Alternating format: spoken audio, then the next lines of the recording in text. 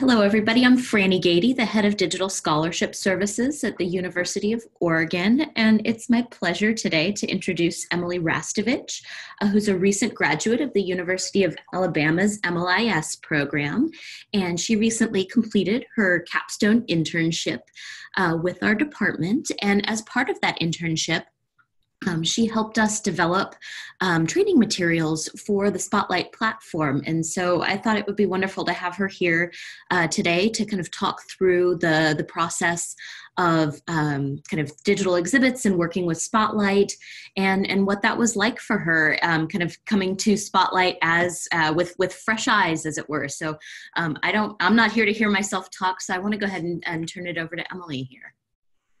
Thank you, Frank. Will you all be screen sharing?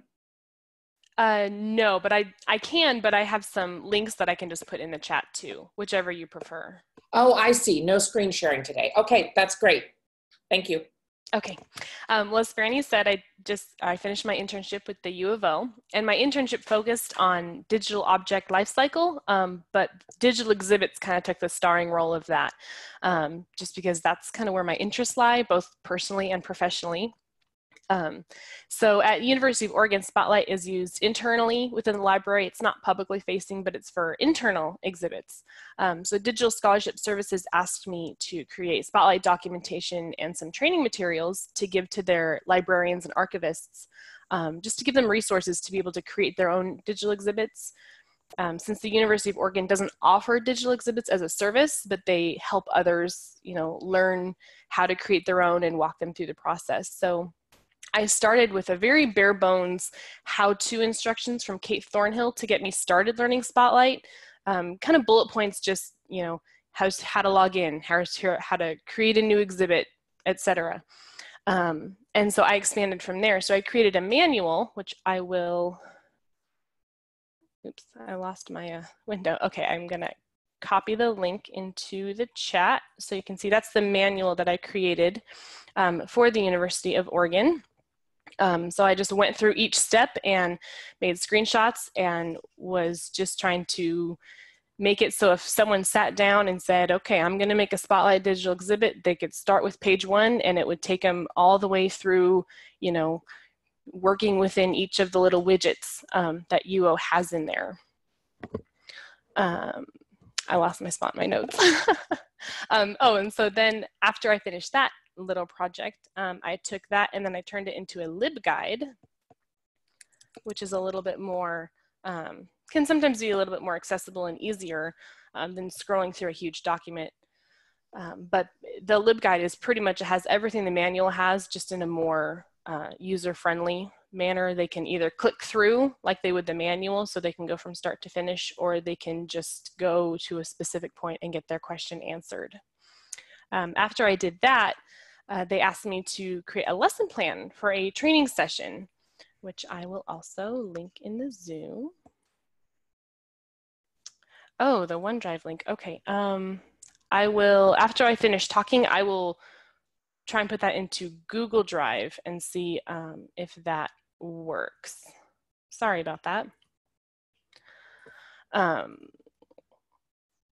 So I created the lesson plan in a training session with some materials for the librarians and archivists at the University of Oregon, just as half to get some of them learning Spotlight and the other half to kind of refine the lesson plan, because once you teach it, then you can kind of see, okay, here are the gaps, here's the knowledge that I maybe assumed that they don't have.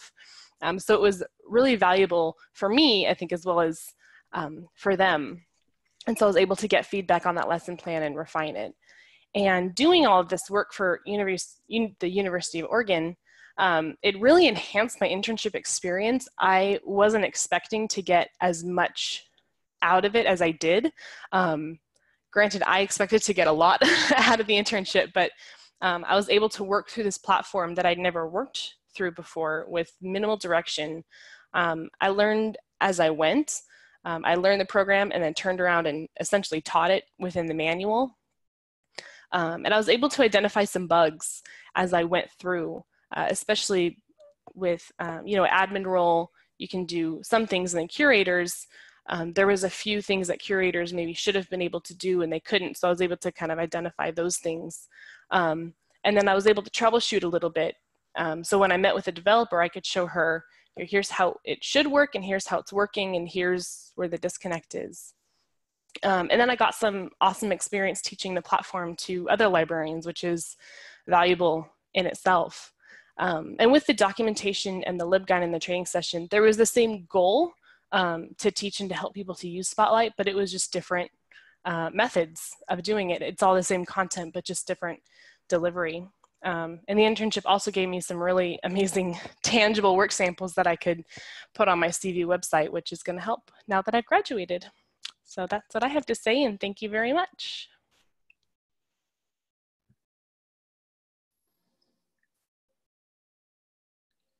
Are there questions, or Franny, did you have some other comments that you wanted to add? And yeah, so, I think one thing that was really important for us was to, build up a culture within the library where kind of anybody within the library would be able to kind of pick up Spotlight as a tool to create digital exhibits, and that this wasn't just something that the folks in university archives or in the digital scholarship services department would be using. And so having really accessible documentation was something that was going to be important. And then I think the other thing, Emily, that I distinctly remember the conversation that we had where you said to me, that it was that you loved working with Spotlight, that this was a tool that it was distinctly different from other digital exhibit software that you'd worked with before, but that it was really easy to use. And I wonder if you want to talk about that a little bit and kind of that user experience journey that you had as well. Absolutely. Yeah, I'd had experience with Omeka to begin with, but using Spotlight, even with the very kind of bare bones that I'd had, it was very intuitive for me. It was very easy to use.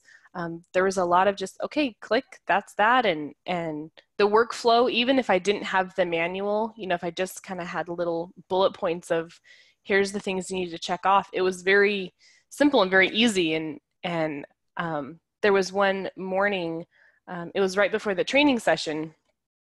And I thought, well, I have a couple of spare hours before this. I'm just gonna make my own exhibit. And so it was within a couple hours, I put together this exhibit because it was just so simple to use. I loved it. So Emily, how long was your internship there at Oregon? I was there for 4 weeks. For 4 weeks. And so you got all of this done in 4 weeks? Yes, I did. Well, good for you. Thank you. That is a nice manual as well. We certainly appreciate that. Do you mind if we put a link to it on our wiki? Oh, please do. Absolutely. Okay, great. Perfect. We'll probably put the PDF or a link to the PDF there, since maybe or not everybody has OneDrive. So what was, tell me again, what was your approach to putting together the guide? Emily, did you just kind of walk through the software looking at what might be a question or? Yeah, well, I've taught middle school for several years, and one of the things that I taught my middle schoolers, I was a digital photography and yearbook teacher.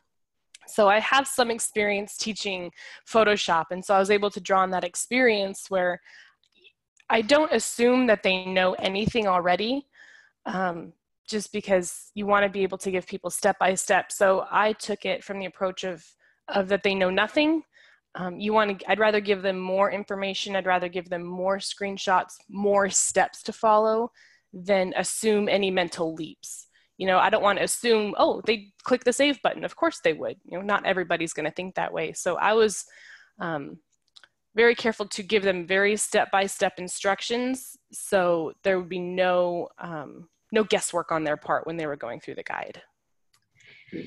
And also through the process, we were able to create probably almost 24 tickets for our developer to help mostly on the user experience side to, you know, change the names of some buttons to just to kind of ease some of the flow of using Spotlight for folks, or just, you know, every once in a while, like, oh, you know, you click something or you click a back button here and something blows up, right? And so we were able to just fix a few things by going through the system so thoroughly like that. And so we're able to put in a lot of tickets that way, just by going step by step through every feature that the system had to offer. So those tickets, Franny, those were for your local instance only, correct? Yes, yep. But I'd be happy to share the GitHub. Yeah, I think we're just really, we can, you know, we'll talk about this more later after we're done recording, but we're, you know, Stanford doesn't own the instance. We created it. I mean, we created the community application, but we're really hoping for contributions, you know, and PRs from the community. So, and of course, it would be great also to have a link to your GitHub repo. I've popped that into the chat along with, I don't know if Emily had included the research guide for Spotlight, but I've put that in there as well as 2 posts that Emily's written for Hack Library School about the internship, which are fabulous, and we're super pleased for her. Yeah, thanks for those. As a matter of fact, it was, I think Kate Thornhill's tweet, she called one or both of those to my attention. And it was really exciting to read what you've written and to hear about your experience, Emily. Thank you so much for publishing those. Oh, thank you. It was Kate actually who had encouraged me to do so. Towards the end of my internship, she wanted me to do a little reflective writing just on the experience and what I had done, because I was one of the, I don't think the first, but one of the first DSS interns there. And so after I'd finished writing it, she'd said, you know, you should look into publishing it. So we looked into a couple different avenues, and I had reached out to Hack Library School and they loved it. And after a lot of editing, we decided to cut it into 2 posts, just because they covered so much ground. I think what's really great about the experience that you had and the contributions that you're now, you know, making back to this community is that we have a number of different community participants who have various different training approaches. I think, is it Cornell that has done some interesting work? They have a guide. Also, Vanessa at Harvard, you all have sort of tutorial or materials that are guiding people. I know that UC Santa Barbara for their Spotlight endeavor, that's a collaboration with UC San Diego. I actually exported Stanford's exhibit documentation exhibit, which is our exhibit on exhibits. I provided her with a JSON export of that she is repurposing to use as a guide for them. So I love all of these different approaches, and by contributing links to all of those materials on the on our community wiki, people who come along behind us have lots of different things to choose from, and this